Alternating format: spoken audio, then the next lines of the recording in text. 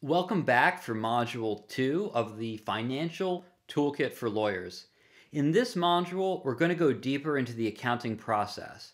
And here, we're going to go through the steps accountants actually take to make the financial statements that we will eventually analyze. To help you do this, I've created a worksheet that takes you through every step of the process. You can access it at the link below. I recommend that as you listen to this lecture, you fill out that worksheet as we complete the various steps so that you can also be a part of the creation of financial statements. This will help you understand what goes into financial statements, and accordingly, as an attorney, you'll be able to get more out of them and understand what they mean. Let's get started with Chapter 2 in the Financial Toolkit. We're going to next discuss the accounting process.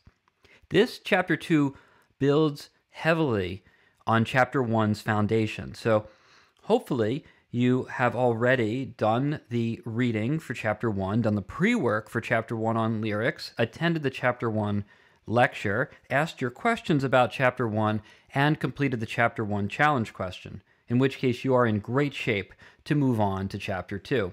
Before we move on, let's all together take a minute to just review what we learned in Chapter 1 and then move forward into learning additional topics for Chapter 2 that build on Chapter 1. Financial accounting is the production of reports so that external users can make business decisions. Businesses can be generally structured in two main ways. On the one hand, partnerships, which are not separate entities, they are flow-through entities. They are an aggregate of the people that form them. Or on the other hand, corporations, which are separate entities, which have their own IRS tax status, which block liabilities from impacting the owners and are therefore very important for business. GAAP, or generally accepted accounting principles, are standard principles that govern the production of financial statements. Those key statements are the income statement, the statement of cash flows, and the balance sheet. And when we record entries on these statements, we want to keep in mind always the fundamental accounting equation, which is assets equals liabilities plus equity. And that requires a double entry transaction analysis where we follow three steps. We first determine which accounts are affected, and will always affect more than one account, usually two accounts, one which will go up, and one which will go down, or ones that are on the other side of the balance sheet and both go up or down together. We determine if the account would increase or decrease. We make sure that the net of these effects are zero. In other words, that it's balanced, and we record the entry.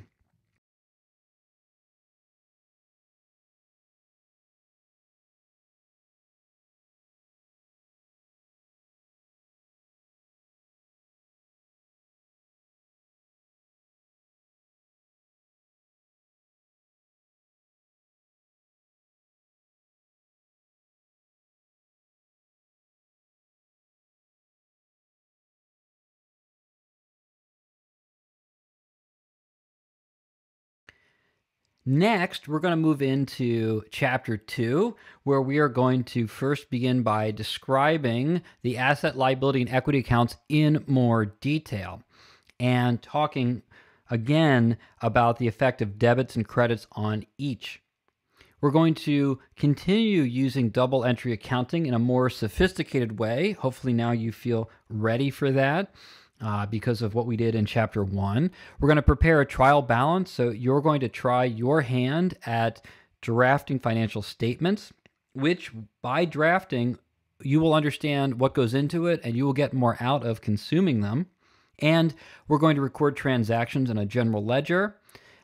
And finally, define the accounting cycle so you get a sense of how this goes on. And really, these first two chapters are so important because once you have taken the time to study these first two chapters, you really should now have a pretty good understanding about what accounting is, how it works, and how people use it. So without further ado, let's get into Chapter 2. Accounts are, well, pretty essential to accounting. In accounting, we want to put things in their right places. That's a huge part of it, is categorizing things properly. Accounts are like categories, and they're not necessarily separate bank accounts, although they could be. It's not necessarily as structured as all that, but in accounting, we need to make sure we're tracking everything accurately and attributing debits and credits in the right places so that we actually can understand when we look at them what happened that year in our business. The collection of all these accounts is called a ledger. You can also say the books, and we talk about booking the accounts, which basically just means recording them in an appropriate place. Nowadays, it could be something as simple as pen and paper, but hopefully more sophisticated people will use Excel, and even Quicken or QuickBooks, or even more specialized accounting software as your needs become more complex. Although there are many, many accounts based on a business's needs and operations, there are three primary types or categories of accounts. The first is an asset account. We also have liabilities accounts and equity accounts. Asset accounts are for resources that have future economic benefit for the business. Liabilities are obligations the business will have to pay in the future to creditors. And the equity account is the remainder or the retained earnings that is owed or due to shareholders. So assets are future resources. They can be used for the benefit of the business. They are good to have. You generally want more of them. And their primary purpose is in day-to-day operation activities. They can be used to generate revenue, either directly or indirectly. We established a separate account for each asset. Again, I will show you some examples of these accounts, but they vary from business to business.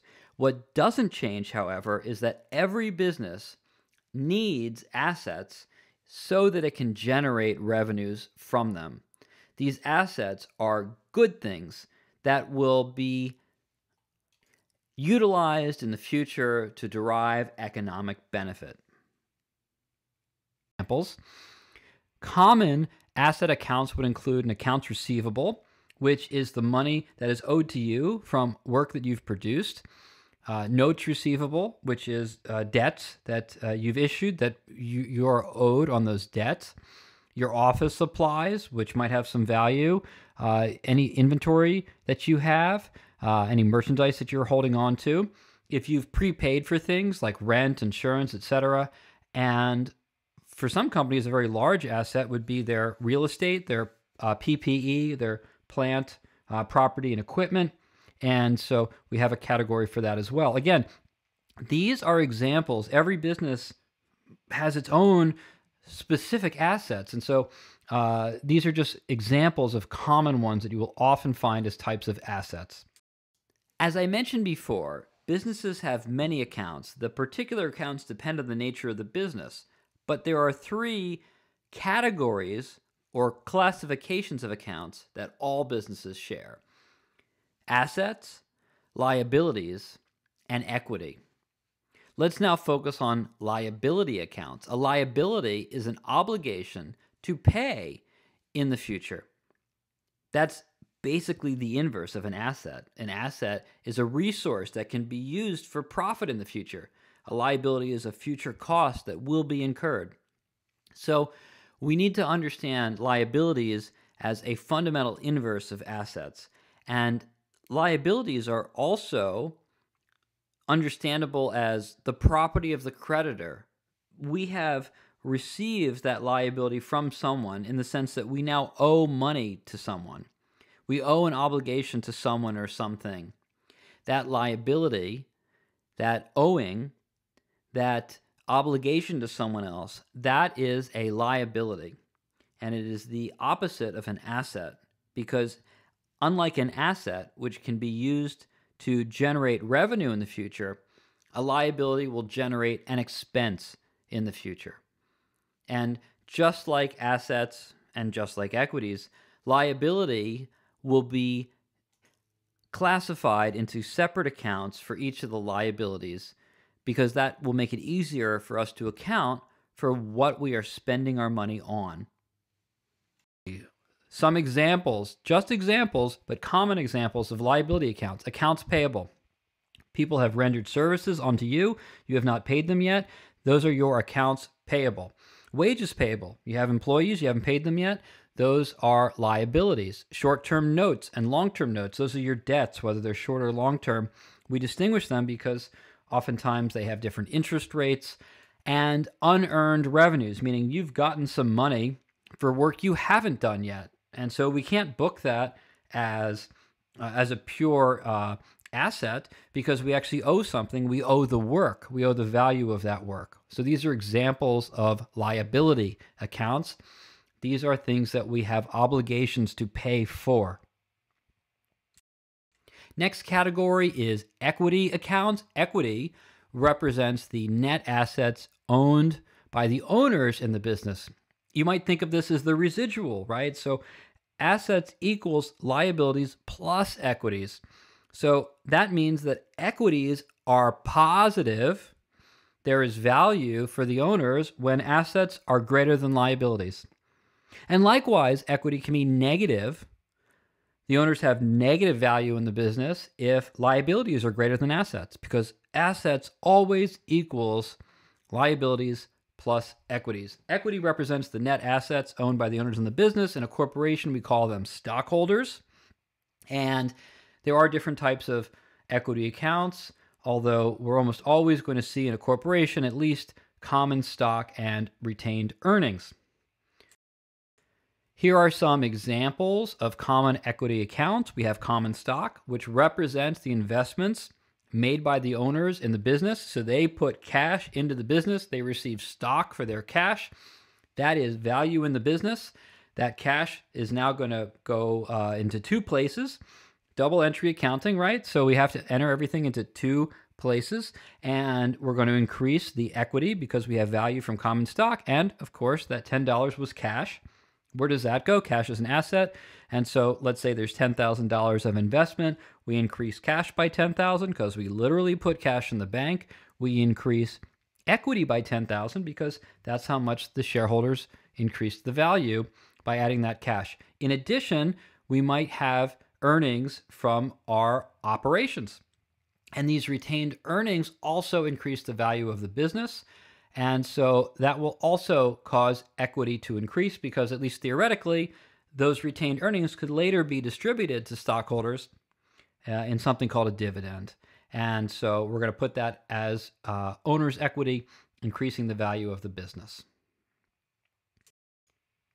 So what happens to equity? Well, first off, stepping back, where does it come from? Equity comes from two places. One, the amount invested by the owners. That goes in the category, the account, the equity account called common stock. Owners put money in the business, get stock in return. Boom, we have common stock account. In addition, the business can make money as it goes about its business. And to the extent that it has made a profit and accounts are now higher than liabilities in a period, we need things to balance. Well, we can't have it that accounts are greater than liabilities and that's it. No, where's the rest go? The rest goes to equity because assets equals liabilities plus equity. And so we would increase both the asset and, on the other side, the retained earnings account in equity. Now, further, what happens to retained earnings? Well, they can be retained, right? And that might just be a number on paper that goes up and down based on how well the business is doing. It can be paid to shareholders. That's called a dividend. Dividends are a deduction from equity because we're actually taking retained earnings and we're giving it to shareholders. We'd probably also deduct cash at the same time. And retained earnings will also be affected by revenues and expenses. Retained earnings will be increased by revenues and decreased by expenses. So those are subcategories of the equity concept. How do we account for all these increases and decreases in accounts? Well, in order to maintain our double entry accounting, we use what's called a T account. A T account looks like the letter T. And so it's called a T account. It shows increases and decreases in an account. The left side records debit entries and the right side records credit entries. A debit increases assets and a credit increases liabilities, or vice versa, a debit decreases liabilities and a credit decreases assets.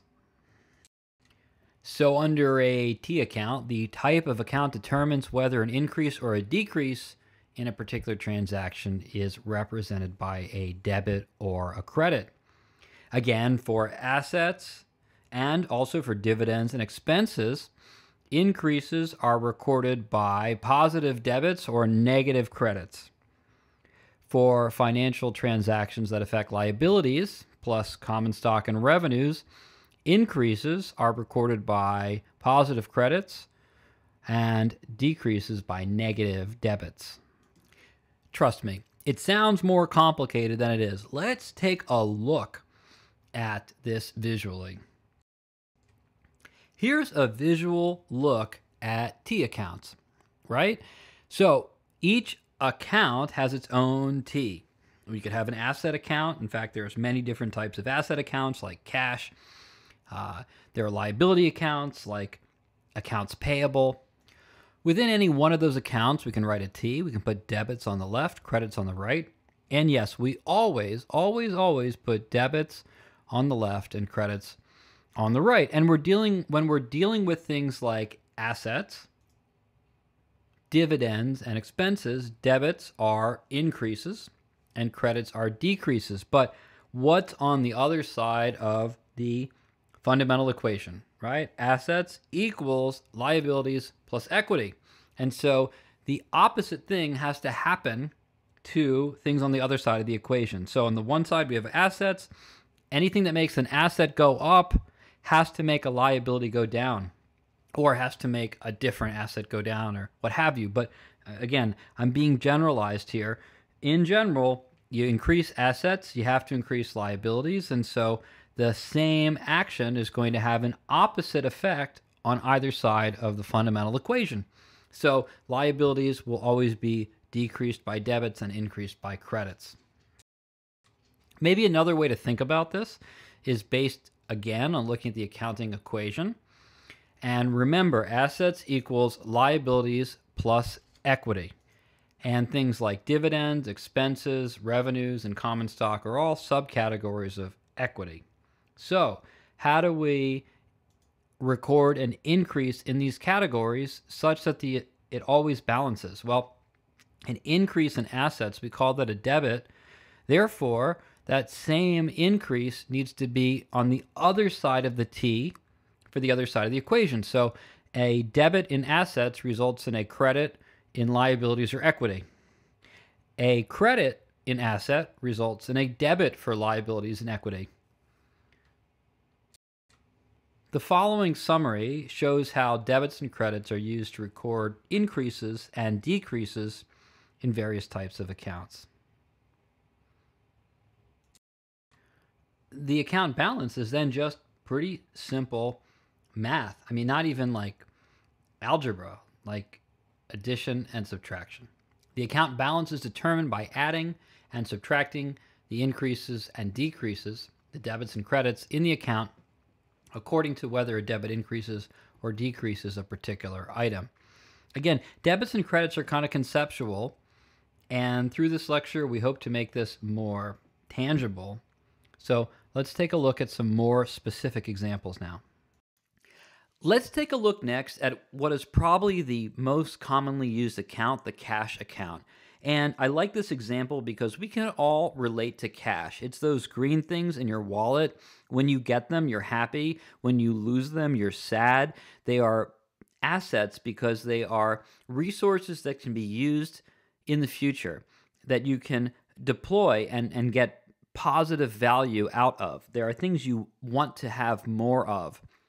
Cash, it's something you can use to purchase goods and services. It's an asset. And when we increase an asset, we put that in the debit column. That part, whether it's debits or credits, that's a convention. So we just have to accept it. But over a period of time, we might have many transactions in cash. You know, you might get your allowance from your mother and then go to the store and buy bubble gum. And those are both cash transactions. In one case, a debit when it increased it, when you got your allowance. In another case, a credit when you spent it, bought your bubble gum. And at the end of a whole period, in this case, there were a number of transactions. We can actually reflect all of them, and what we can do is add them up. Well, we would add the debits and subtract the credits to be more precise. Or we could say we could add them all up and the credits are negative numbers. In any event, we're going to plus the debits, minus the credits, and we'll either get a positive or a negative number. If we get a positive number, and we're in the type of account in which a positive number is a debit, we're going to write that number in the debit column, which we have done here. There is more debits than credits over this period. Therefore, there's a positive number in the debits column, $3,700. And because we usually expect these accounts to have positive amounts in them, whenever we have a positive balance, we call that a normal balance. This is a normal balance because cash is an asset account. Asset accounts put the positive numbers in the debits column. Here we have more debits than credits, meaning we have positive debits. Since we have a positive number, 3,700 in this case, in the positive column, we call that a normal balance. And the other thing to note about the balance, it's super important because we're going to need to take that balance and extrapolate that into our T accounts in our next step. The balance of cash, that's what's going to go into our T account in the next step. So that column, 3,700 of balance, which again is the sum of the debits minus the sum of the credits, or you could think of it as plus the debits minus the credits. You end up with a number, in this case a positive number. That number is the balance, and that balance is what we're going to communicate into the trial balance, and we're going to use that trial balance to create the rest of the financial statements. Here's a simpler example looking at from the other way. We had 700 debits to accounts payable, 5,000 credits. Well, which one is larger? This one's easy. This one, the credits, is larger. So we're going to write the balance, which again is just the total, and it doesn't balance anything. So it's, in my opinion, a poor choice of words. But hey, you know, I can only rail against windmills for so long. The total amount here, 5,000 minus 700 equals 4,300. We put that in the column with the greater amount, which in this case is credits, and we say that this is a credit account. And when we are dealing with things like liabilities, we call a normal balance in accounts payable a credit, meaning we expect, or we traditionally would put that number in the credits column for liabilities such as accounts payable. And so when we have that state of affairs, when we have the total, the balance in the credits column for a liabilities account, we call that a normal balance. So we have here a normal balance of 4,300 in accounts payable.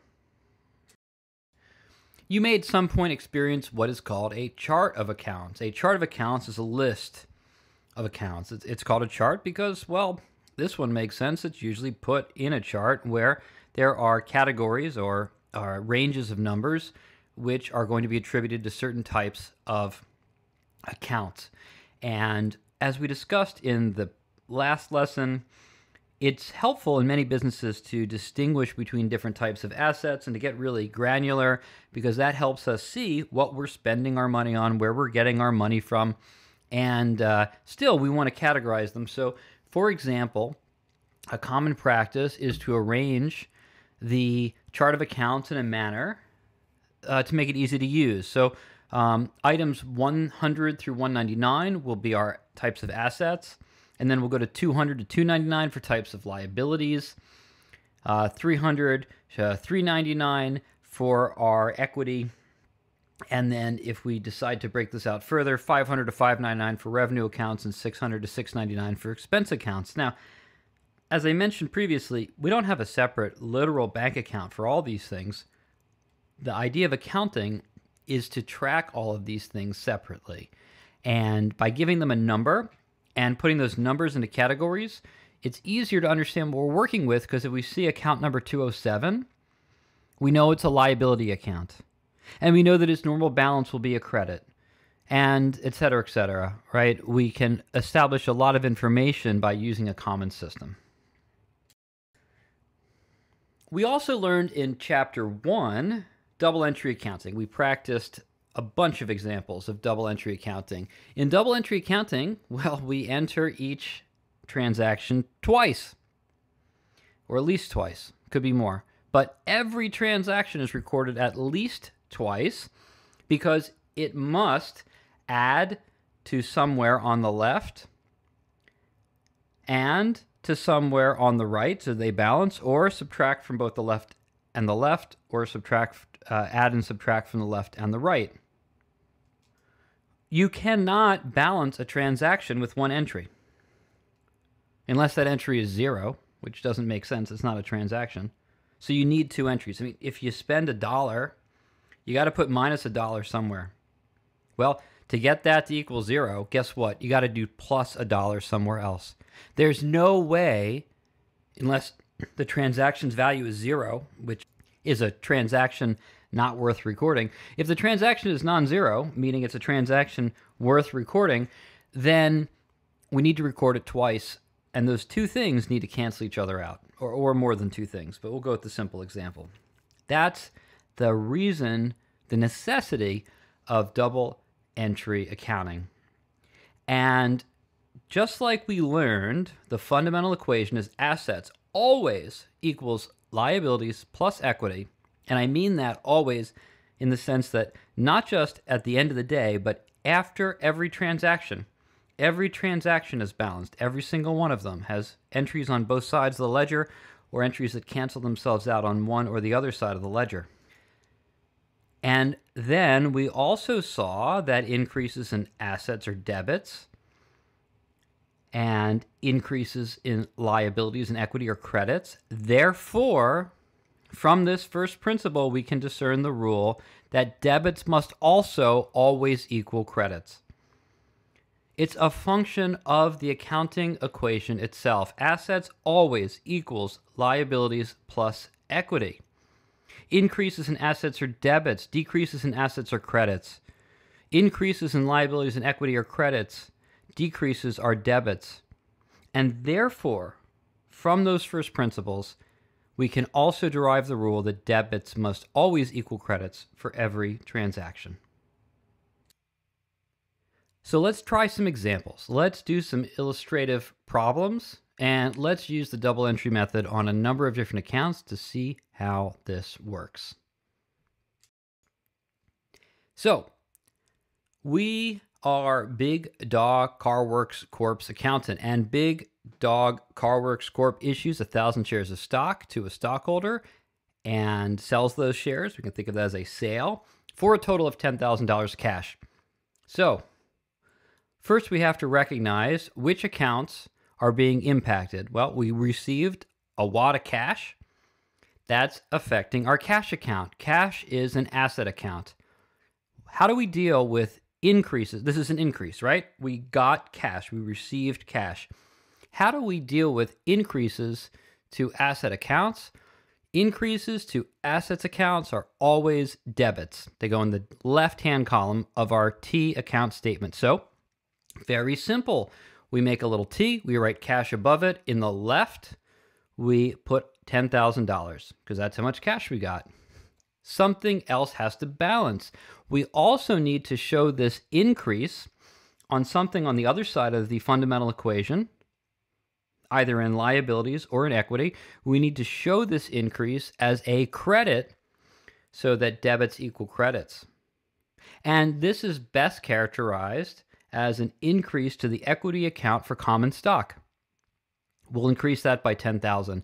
An increase to an equity account results in a credit.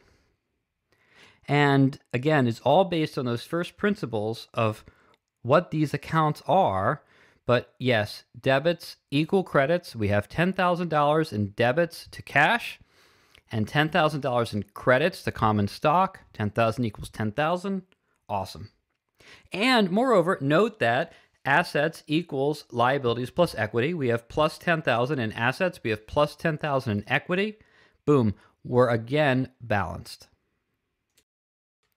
Let's try another one. The company borrows $3,000 from the bank. What happens when you borrow money from the bank? You get cash, cash money. Cash goes into what account? Your cash account. Cash is what kind of account? An asset account.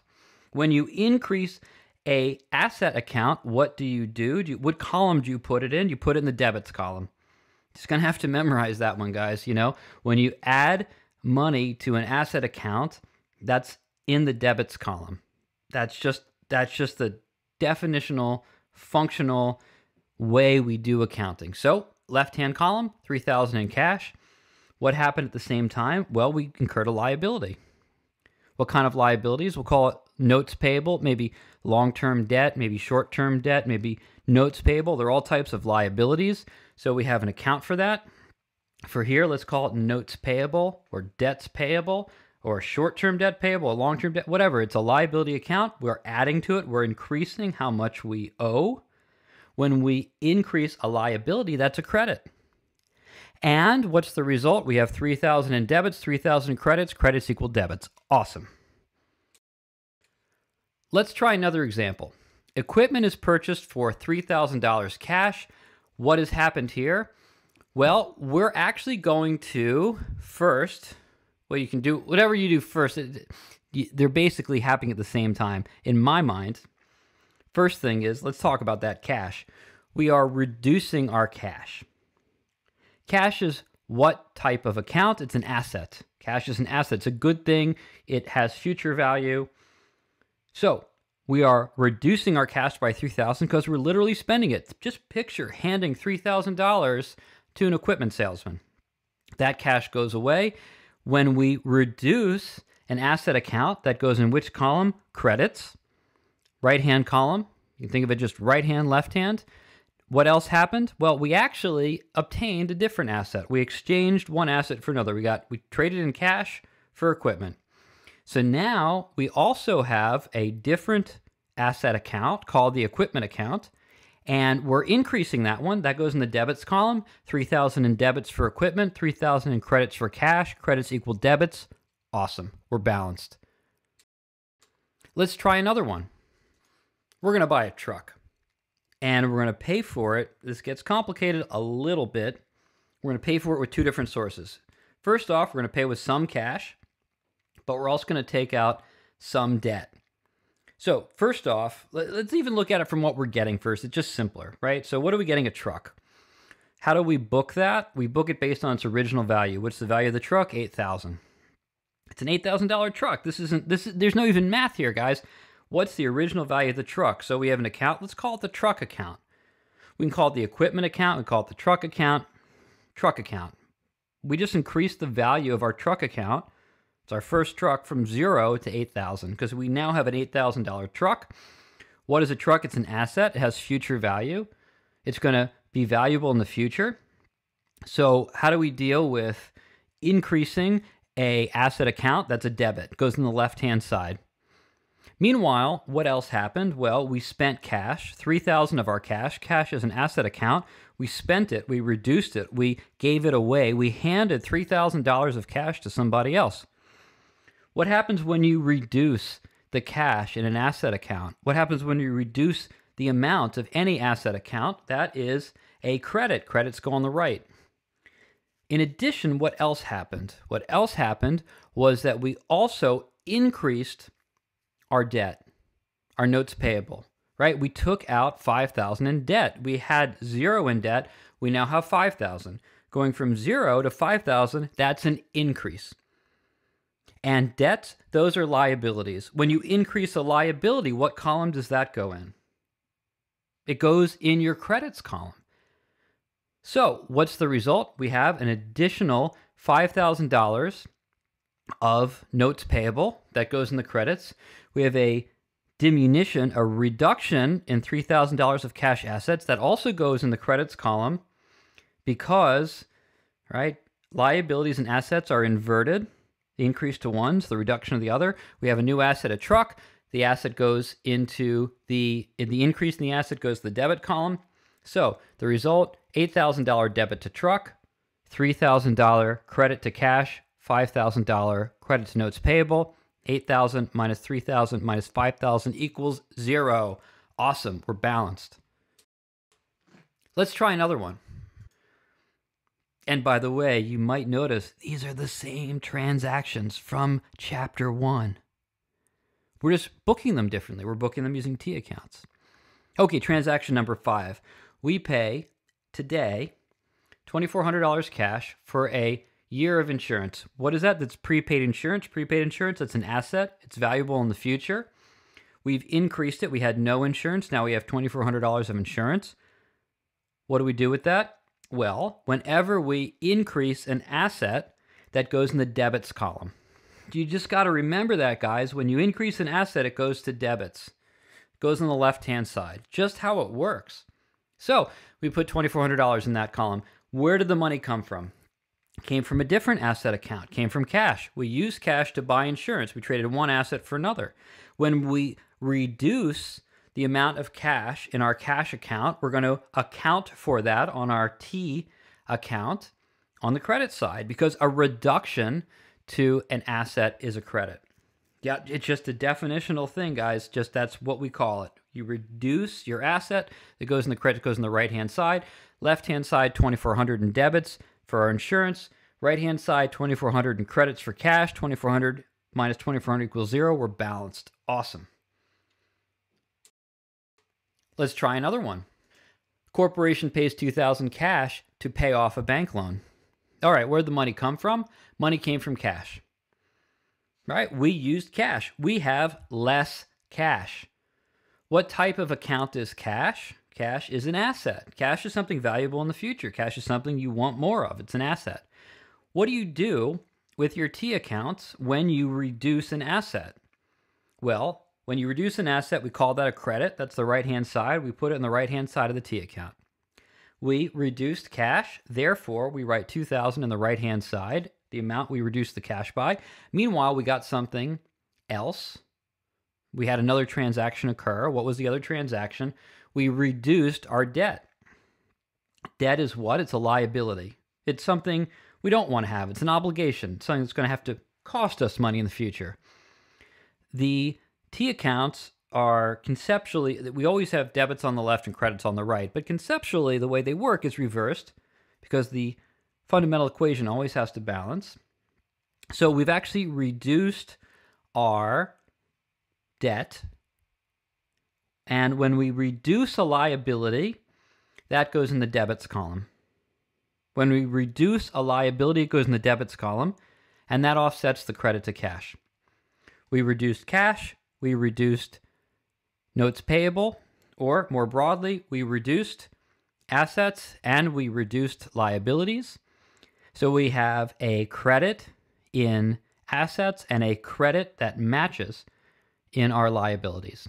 2,000 equals 2,000, or in another way to say it, 2,000 minus 2,000 equals 0. We're balanced. Awesome. Let's try another one. The corporation receives an advance payment, $400 for repair services to be performed later. An advance payment, what is that? Unearned revenue. We didn't earn it. We got paid now for work we'll do in the future. We will earn it. We have to earn it. Since we have to do something in the future, that's an obligation. We're obliged to do the work later now. So that's a liability. Unearned repair revenue is a liability, and we have more of it. What happens when we increase a liability? What column do we put it in our T accounts? We increase a liability, we put that in the credit column. That's just what it means, guys. When we increase a liability, that's a credit. So let's credit unearned repair revenue, $400. Put that on the right-hand side. That means we got to find a debit somewhere. Where's our debit? Well, our debit is found because we got cash money. We got four Hamiltons in our pocket now. We can put in the bank account. So we have $400 more cash. We put that in the bank account. And that's an asset. Cash is good. Cash is king. Cash means we have value for the future. When we increase an asset, that's a debit. That's just how it works. When we increase an asset, that's a debit. And so we're going to put that on the debit column. 400 minus 400 equals 0. We're balanced. That's awesome. Let's try another one. How about transaction 8? A total of $10,000 of automotive repair services is performed for a customer. Did some work. got paid. Got paid 8,000 cash, 2,000 to be paid in 30 days. Okay, what happened here? Hey, the cash is easy. We've done this a number of times now. So what do? Cash is what? An asset, right? What categories is it? Everything has to fall into one of three categories, generally speaking: an asset, a liability, or equity. And then from there, we subdivide into accounts. Cash account, that's a asset account. Cash is something valuable in the future. We can spend it later for goods and services. So we're going to add to our cash account. We're going to add to an asset account. When we add to an asset account, which side of the T ledger do we put it in? We put it in the left side. It's a debit. That's just how it works. When we increase an asset, we call that a debit, and that's where that goes. What else did we get? We got $2,000 in a future benefit in accounts receivable. We're entitled to another $2,000. We're entitled to another $2,000. That's a different asset. We'll put it in a different account, but it's still an asset account. We've increased an asset account. How do we book that? We book it as a debit. Increases to asset accounts go in the left-hand side because they are debits. Meanwhile, what else happened? How do we balance this equation? Well, once you've seen that we have $10,000 in the left side of the T, we better find $10,000 to put on the right side somewhere. And where do we find it? Well, what have we done? We've done work and increased the value of our business. We've increased our retained revenue. We've increased our equity. When we increase equity or liabilities, that goes in the credits column. It's the inverse. Assets, when they increase, they go to debits. Liabilities and equity, when they increase, they go to credits. Left hand, right hand. So we increase that by 10,000. 8,000 plus 2,000 minus 10,000 equals 0. Balanced. Awesome. Transaction number 9 is, I'll admit, a little tricky. So, if you don't pick up 100% of what I'm putting down here, that's cool. Not essential for lawyers to get 110% of this. But here's the story. When we talk about equity, we actually are talking about revenues minus expenses. So equity can be further broken down into revenues and expenses. And moreover, since it's revenue minus expenses, we're going to treat expenses the inverse of other types of equity accounts because they are, in fact, all referred to in the negative. They all deduct from overall equity. You'll see how it plays out here because in transaction number 9, we pay a number of expenses in cash. First, we pay our rent, $1,600. So how does that get recorded? Well, an expense is a negative component of equity. Equity, we would add things to the credit column, but we're adding a negative in the case of expenses, so we add to the debit column. So our rent expense is a debit of $1,600. And the same thing for our other expenses, $3,500, $2,000, and $700 for the truck. How did we pay for it? Where did the money come from? It came from our bank account. We paid in cash. What does that mean? Our cash decreased. Now this one, folks, this one you need to know. When you decrease cash, you are decreasing an asset. When you decrease an asset, which side of the T account does it go on? Is that a debit or a credit? How do we refer to a decrease in an asset? A decrease in an asset is a credit. It goes in the right-hand side of the column. When we pay cash out of our bank account, that goes into our T account under cash on the right as a credit. Likewise, accounts payable is a liability, and we're increasing our liabilities. When we increase our liabilities, it's the same thing as decreasing an asset. Likewise, it goes in the credits column. We now have more accounts payable by $700, and that goes in the right-hand side of the column. And when you add it all up, $1,600 plus $3,500 plus $2,000 plus $700 minus $7,100 minus $700 equals 0. Balances. Awesome. Last transaction, number 10. Because at the end of the day, the owners want to get paid, so they say, profitable month? Let's see some of that cheddar. So we pay $200 in dividends to the shareholder, Bob Baldwin. So where's the money come from? Comes from cash, right? We took cash from our bank account. Gave it to Bob. So what do? We're going to credit cash. We decrease cash. Whenever we decrease an asset, we're going to put that in the credits column and mark that as a right-hand side of the T account, transaction for $200. And we have to balance that somewhere. Where do we find a T account where, well, first off, what's the relevant T account? This is coming from equity. So we have to look in our equity accounts. Specifically, what type of equity is this? This is a dividend. Dividends reduce the amount of retained earnings. They reduce the amount of money in our equity accounts generally. So when we reduce equity, what side of the T account does that go on? That reduction goes on the left. That's called a debit. And so we put 200 in the dividends column. 200 minus 200 equals 0. Yes, balanced. So there you go. After the January transactions of Big Dog Car Works Corp. were recorded in the T accounts, each account is totaled. The difference between debit and credit is calculated. And thankfully, as we'll see in our example next, we end up with a balanced equation. So what you can see here is a different presentation of the same transactions we've looked at in Chapter 1 and here. We have a number of T accounts for all of the different accounts that had some transactions in this month. We use parentheses around a number symbol to designate which transaction it was. We can have notes on those transactions elsewhere. You can take a snapshot of this if you want to check my math, but I did provide some totals in the footnotes below here.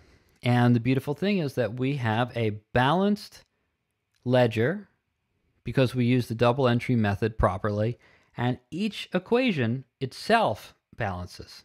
So if you look at everywhere there's a 9, that's transaction number 9, and you add up all the debits and all the credits, you'll get 0. Or rather, if you subtract all the debits from all the credits, you'll get 0. Because assets always equals liabilities plus equity. And again, we use the numbers in parentheses to annotate the specific transaction so that we can go back and look at that transaction in more detail. The trial balance is not a financial statement, but it is often the first step accountants take toward making financial statements. But for our purposes, we're actually going to treat it as a second or even a third step in our process for educational purposes. Remember that the first step was simply to journal all of the transactions that happened. And the point of step 1 was to determine which account should be increased or decreased. Then in step 2, we took each of those accounts and wrote a T, and we determined whether those increases or decreases resulted in a credit or a debit. And then we combined or summed or added all of those debits and credits with a plus for all the debits for an asset and the minus for all the credits for an asset. And that resulted in an overall total for that account after all the transactions that happened in that period were said and done. Did the account go up or go down? If the account went up and it was an asset account, we then had a balance in the debits, which is called a normal balance. Similarly, if we had a number of transactions in liabilities or equity, and we ended up with a positive amount, a greater amount in credits, that would also be a normal balance. In any event, we take that final number, we take the result, the sum of all those transactions, and that becomes the balance for that account for that period. And that is the formative part of the trial balance. The trial balance is going to list the result of all those monthly transactions added together. And we're going to use that to first create the trial balance and then use that trial balance to create our financial statements. So here is a trial balance with a couple features that we've discussed. So let's take a moment here and recap. First off, we have account numbers. Those are arbitrarily assigned, but we made some decisions to put certain types of accounts in certain number ranges. We elected the convention that account numbers 100 through 199 would be assets, 200 to 299 liabilities, 300 to 399 common stock retained earnings and dividend, 500 to 599 are revenue accounts, 600 to 699 are expense accounts, etc. We covered that back on slide 19 for those who are keeping track. Anyway, we see those numbers replicated here. And what we've done is we have tabulated all of the transactions that have happened to these accounts and given a final number, whether we're in the debits or the credits, depends on whether or not we're in assets or liabilities or equities, and whether that number is up or down from where we started. Starting with cash, we see that we have $3,700 debited to cash.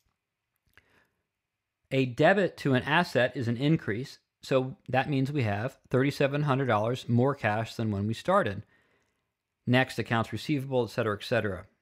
All of those are to the positive. And so when we've increased our assets, we're going to put that in the debits column on the left. Likewise, when we increase a liabilities, we put that in the right. And by the way, we call this a normal balance because that's what usually happens. We usually would see, I shouldn't say usually, but it's called a normal balance because it's often enough that we would have a pattern that looks just like this, that the transactions are positive on both sides, which means we have debits for assets and credits for liabilities, which is a common feature in a balance sheet. So we see that our liabilities numbered from 200 to 299, notes payable, accounts payable, unearned revenue, those all increased, so those go in our credits column.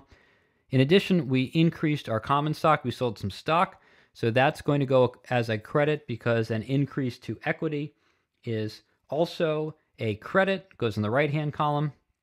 We decreased our retained earnings, which is a type of equity, by 200, so that's not a normal balance. And that goes in the debit side. And we had our other revenue and expenses as discussed. And then again, at the bottom, we see that we have the same number in debits and credits because debits must always equal credits, just like assets must always equal liabilities plus equity. And so this here is what's called a trial balance. The double entry method requires that debits equal credits, just like it requires that assets equals liabilities plus equity. The trial balance establishes that this equality exists for our company, but it doesn't ensure that each item was put in the correct account. We could have gotten the same result if we mistakenly put cash into the truck account, because those are both assets. We still would have balanced overall, but we wouldn't have accounted for the right account. So a trial balance doesn't do that for us. Neither does the trial balance ensure that all items that should have been entered have been entered. We could have missed something. We could have duplicated things. Any or all of these errors could occur, and the trial balance would still balance. So having the trial balance is what we call a necessary but not a sufficient condition. In other words, if the trial balance doesn't balance, you've got a problem. If the trial balance balances, we can do some more tests and checks. But merely having a trial balance doesn't mean we've got everything accounted for properly, because it didn't measure, for example, if we put certain assets into the right asset account, or if we accounted for all transactions, or didn't double count a transaction. That said, still a really useful way to make sure that we are at least in line with what we expect to have for our accounting summary. Since we can't rely on the trial balance to ensure that we've accounted for everything, but it's a good start, that's our first step. Once we've got a trial balance that balances, we're going to now prepare our financial statements, and we're going to start typically with the income statement. Let's prepare an income statement based on our trial balance. Now, the trial balance is not a financial statement. It's a step toward a financial statement, and it's a good first step to make sure that we are generally balanced between our assets, liabilities, and equity, although it doesn't necessarily get the accounts right. Now, what we're going to do is we're going to translate that into our income statement. The income statement looks at revenue and expenses, right? How much money came in, how much money went out, how much income did we receive, and how much was that offset. Now, an income statement doesn't have to balance. It could be positive or negative. Our net income could be more than zero or less than zero in a given month, depending on whether we made money or lost it. So let's take a look. We're going to first look at our revenues. Our revenues are going to go into our right-hand side. We're going to then tabulate our expenses on the left-hand side and result at a net income of positive $2,200. Whatever income we make in a month, we're then going to translate that into retained earnings. So whatever we made and didn't spend, we keep. Keep as in retain as in retained earnings. And now it's going to factor into equity when we get down to the balance sheet later. So let's then move that $2,200 net income to increase the retained earnings in our shareholders' equity statement. And what else is relevant for shareholder equity? Well, how about the common stock that we sold and the dividends we issued? So we're going to bring those down from the trial balance as well. And that results in a statement of shareholders' equity. We start with the beginning of the period, whatever it was from the last report, and then we talk about changes. What happened this month? What happened this month? We issued $10,000 of stock. We're going to increase the common stock column. We also took a net income of $2,200. We're going to add that to our retained earnings column. We issued a dividend of $200. We're going to subtract that from retained earnings and mark that as dividends, and that's going to give us our ending balance of $12,000 in shareholders' equity. The asset and liability accounts from the trial balance and the ending balances for common stock and retained earnings on the statement of shareholders' equity are then used to prepare the balance sheet. Remember that in our last slide, we subtracted our expenses from our revenues and used that to derive our income statement. And then we used the total of the income statement to add or subtract from the retained earnings on our statement of shareholder equity. And now we're going to translate all of that information forward into our balance sheet. We're next going to prepare our balance sheet from our trial balance and some of the information that we derived from our creating the income statement, which then flowed into creating the statement of shareholder equity. So let's start by looking at what we hadn't looked at before, which is our assets and liabilities, and let's book them. So we've already recorded that we had several asset transactions, all in the debits column. We increased cash, we increased accounts receivable, we increased prepaid insurance, we increased our equipment, we bought a truck, we increased truck account. All of our asset accounts went up, and let's total all of that together. Our total assets are now $19,100, and they have to equal liabilities plus equity. What happened in the same period? Over the same period, we also increased a number of our liability accounts. We incurred $700 in accounts payable, $400 in unearned repair revenue, and $6,000 in debt through notes, which totals to $7,100 in new liabilities. Uh-oh, what the heck? Liabilities and assets don't equal. Well, that's okay. Remember that we also have equity. And when we calculated shareholder equity previously, what number did we get to? 12,000. And, small miracles, what's the difference between assets and liabilities? 12,000. That's our equity. And therefore, we have in fact arrived at a balanced balance sheet. Let's review what we learned. The income statement is linked to the statement of stockholders' equity because the revenue and expenses reported on the income statement show the details of net income. And that net income then becomes retained earnings on the statement of shareholder equity. The statement of stockholders' equity is then linked to the balance sheet because the statement of stockholders' equity shows the details of how equity changed during the accounting period, which makes up for the difference between assets and liabilities if we've done this right.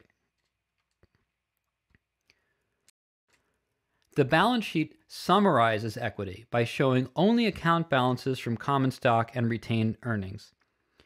To obtain the details regarding these equity accounts, we have to look at the income statement and the statement of stockholders' equity. Again, the balance sheet is derived from other more fundamental statements, and so if we want details, we go to those for the details. Since this is a course for lawyers who are primarily concerned with consuming and not producing accounting information, I'm going to move quickly through this next section, especially given how close we are to an hour of this lecture. So, a couple things to keep in mind. Accountants use the term general journal or just journal to talk about the chronologic record, which you could keep on a day-to-day basis, just like you might make a journal entry every day in order to have a chronology of what happened in your life. The ledger, on the other hand, is not chronological, but rather is going to match the journal entries and to give a final accounting so that you can produce the statements that lawyers tend to read and use. There are a number of conventions with how we record journal entries. You put the year here, you put the date here. It's very stylized, and the reason for it being stylized is this helps make them more readable and repeatable because we know exactly how these things are done. I wouldn't worry too much about these conventions if you are an attorney. The conventions are followed by most accountants, but once again, lawyers will generally be reviewing the final documents, and it's probably worth taking a refresher course if you find yourself in a position of recording journals themselves, which are the preliminary documents. The journal entries will be recorded in a very standardized way. Let's look at a couple images of what a journal looks like, just so you're at least superficially familiar with it. Here is an image of a general journal, and you can see that we're going to be running chronologically through dates. We begin with January 1, 2, 3, 4, 5. These are just dates of the year, and as transactions happen, we record them as they occur, regardless of what account, because the journal is chronological. As we go through the month, we'll just continue accumulating journal entries. Every time there's a transaction, we're just going to record it in chronological order in the journal. If a given journal entry has more than one debit or credit, we call that a compound entry. Many entries are compound entries, so just a term of art there.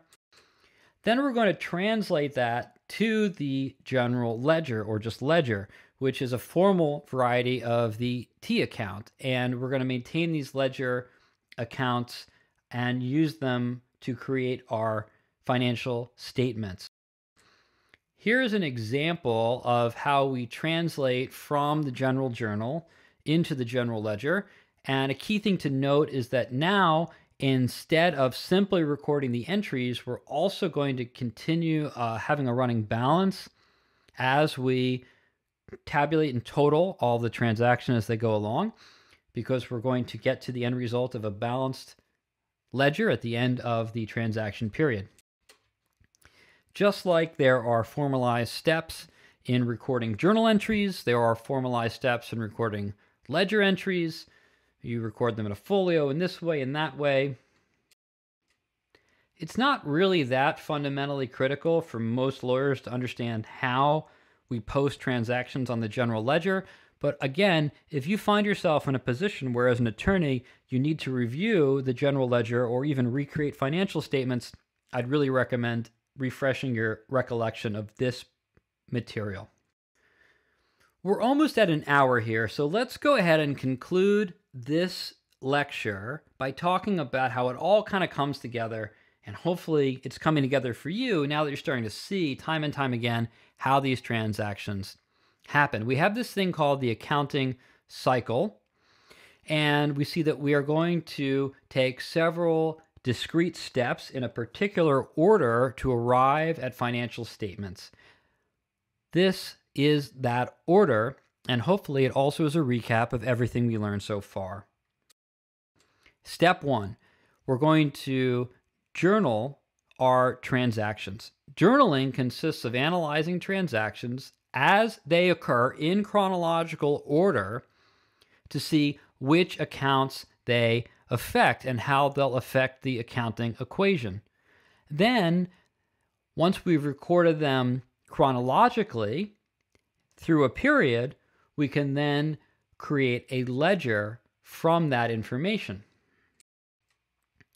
The ledger begins by summarizing the transactions by account. So instead of organizing things chronologically as they are in a journal, which makes sense because a journal is something you enter daily over time, we're then going to put them in a ledger where we're going to put them account by account.